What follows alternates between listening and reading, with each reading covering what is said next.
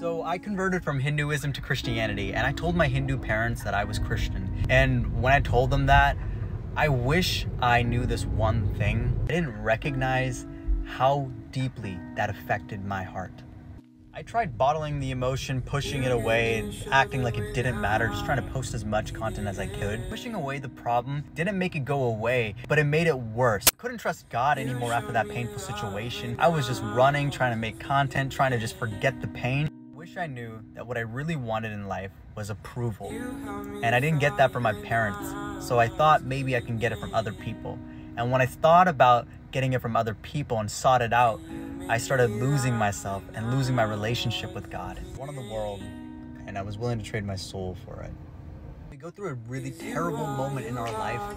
Yeah, it's gonna be easy for us to run away, but bring it to God.